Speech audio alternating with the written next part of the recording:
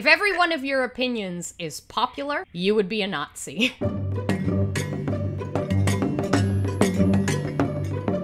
I saw this thing today where it was like, it was a teacher that said he does this exercise with his class, and it's like, you know, I asked them during the time of slavery if they would be abolitionists. And of course, they all agreed that they would be abolitionists. And he's like, but of course, that's insanity, because none of them would. They would all go along with it because people go along with whatever's popular. He's like, would you be an abolitionist if it meant you were going to lose your friends, if it meant that you were going to be ostracized, if it meant that you were going to, people were going to treat you like a criminal? Would you do it then? No, because look at people now, right? They're complying with all of this shit, and they're all getting the same information as everybody else, so they at least know, even if you don't think that we're going into like communism or a technocracy, or you don't think 5G is going to blast our brains, whatever you think, you at least know there's some fuckery going on. You at least know that. You've got to at least know that there's something fucked up going on beyond a virus and racism. And those people are still choosing to go along with it, right? Because it's not acceptable yet to go against it. If you're going against it, you're treated like shit, and you lose all your friends and your family and shit, right? So you're asking the question wrong. You should ask them about something that's taboo now. Yeah, it's real easy to advocate for shit that's popular. It's really easy. Try advocating for vaccine-injured children. See what happens to you. A lot more important for people to be well-liked than for people to do the right thing. Think of the normalization of slavery the same way we think of the normalization of abortions.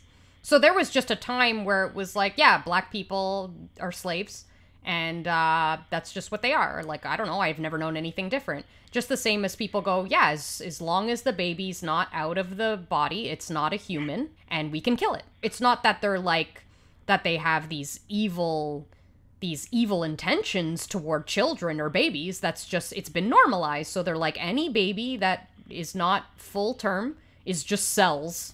I don't even want to get started on the cells thing, because it's like, I don't know how long people think a baby sells for. They think it's cells the whole time until it comes out. But they've just decided that it's okay to murder babies. In 100 years from now, if people stopped aborting babies and they lived differently and then heard about what we did, they would think that's insane. There was an infant genocide back then. Like, people were just murdering babies left, right, and center. That's insane. I would never. And it's like, no, man, if you came back to our time, it was like the most acceptable, normal thing you could do was kill a bunch of babies. A great example of, you know, the difference between malicious intent and something just being normalized is circumcision. If you talk about female genital mutilation, and that's what we still call it, people think it's disgusting, vile. What a barbaric thing to do. But male circumcision's totally fine. Nobody calls it genital mutilation. No one calls it male genital mutilation. It's just a circumcision. Keeps it cleaner, looks good, all good. It's the same thing. You're doing the same thing. And people, oh, it's not the same because they, like, cut their clits off and stuff. They cut off a lot of the parts of the penis. Like, people end up with pretty fucked up penises a lot of the time. They get botched. They get botched. I've heard of people where, like, they cut too much, and then now when they get erect, it hurts. It takes away sensation. It can do all kinds of things, but because we've normalized it, we can literally just take the male and female genitals. One thing is the worst thing you've ever heard of, and the other thing is fine. Same thing with what we do with Chinese people. They're disgusting. They eat bats. They eat dogs. They eat puppies. Can you believe it? But we eat pigs, which we already know pigs are smarter than dogs. They're generally more affectionate. They're very sweet animals, as are cows. Nobody calls anyone here a barbarian for eating bacon. Unreal.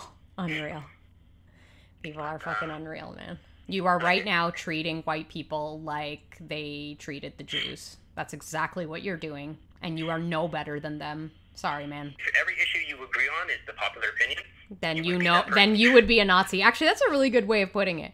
If every one of your opinions is popular, you would be a Nazi. There was nothing about Nazis that were going against the grain. That was the popular opinion. It's awful. Like, you know people who are white, who are really decent, good, loving, gentle people being treated like this. And you're like, it makes you want to separate yourself from anyone who's going along with it, because I'm like, you're a fucking piece of shit, man. You're a piece of shit to do this to people. You're a fucking piece of shit. And you are no better than the white supremacist. You are no fucking better. No, not at all. And I do think the most effective way is having that example. If you could pull from history and show examples, you're doing exactly what they did. Yep. Word for word in some cases. You're saying exactly what they said. Yeah, man. You know what I mean? Like, yeah. I think it kind of hits harder because people separate themselves. Yeah. Like, that's impossible to be now. We'll never see that ever happen again. People are different. I'm like, it's not. No, it's not. So you have the potential for evil inside of you. And you're going to learn that pretty quickly. When things get to such an outrageous place like they are now, I actually deal with it a lot better. So, like, the more outrageous and ridiculous this shit gets, the more accepting I am of it. Because it just gets to such a stupid level where I'm like, what can I do other than laugh? It's like trying to argue with an actual crazy person. You don't argue with crazy people. When a crazy man comes up to you in the street, and they're like, there are unicorns falling out of the sky, you don't go, absolutely not, and I will tell you why you're wrong. You just walk the fuck away. And that's exactly how I feel now. It always brings me back to my original perspective on life, which makes me feel a lot better. That free will is essentially an illusion. I think you're always pulled toward your destiny. Things are going to constantly be working to get you to that destiny. We do have free will in the sense of, you know, you can take a different route, but it's basically like a GPS. You know, you take the different route and it just goes rerouting and then just takes you back. Wherever we're meant to end up in this lifetime on this planet, we're going to get there anyway. Not in terms of each individual, but like what happens to the Earth as a collective. Our experience as a collective on this Earth. If we're going to end up in the socialist technocracy, that's where we're going to end up. If we're not meant to get there, nothing I say or do is really going to change that. I'm starting to get into that place where I'm like, if that is where we are meant to go, which I don't believe we are, we can do a lot of things in between to try to reroute or whatever, but if that's where we're supposed to end up in this reality, then it's just going to happen. Anything can happen in between, but it won't change the outcome of the major events on Earth. That's exactly what my perspective was. Yeah. I think I told you a couple times. And I know, because you're always saying that to me. You're like, I know you want to save the world, but you're not going to. No, I don't mean it like... This has really helped my my mental and emotional health. Is being like, if we go to the FEMA camps, what's the worst that can happen? I'll die. Maybe the fact that you're contributing to the good, you know, contributing to the good side, maybe that has like a whole different... Maybe that has nothing to do with the outcome. It just has something to do with your own outcome. If you're fighting for evil, maybe that just determines what, you know, what the rest of your existence will be like if you're adamantly fighting for evil. Exactly. I think that that's a good way to look at it. Like, the deterministic nature of society can go a certain way, but the way you end up in that society is controllable by you. Yeah. Do you let yourself get corrupted and become part of that